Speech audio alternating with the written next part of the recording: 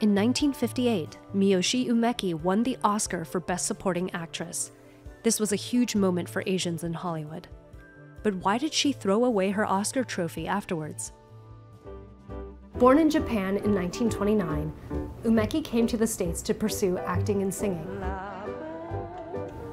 just a few years before her big win.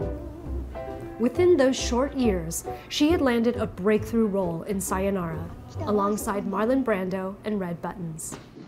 But the win proved to have an adverse effect.